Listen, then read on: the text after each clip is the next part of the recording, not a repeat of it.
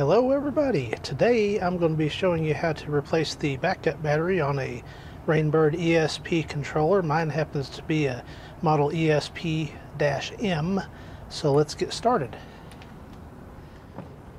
Head over to the controller, open it up, open that up, and the battery is right there.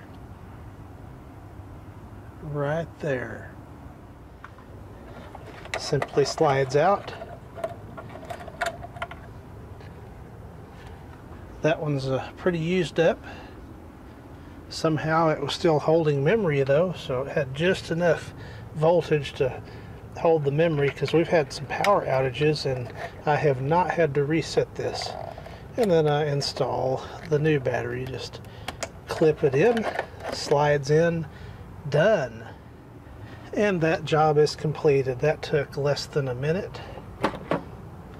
Now I can ensure that my settings will stay intact if we have power outages. Once again, this has been replacing the backup battery in the ESP Rainbird controller. Thank you for watching.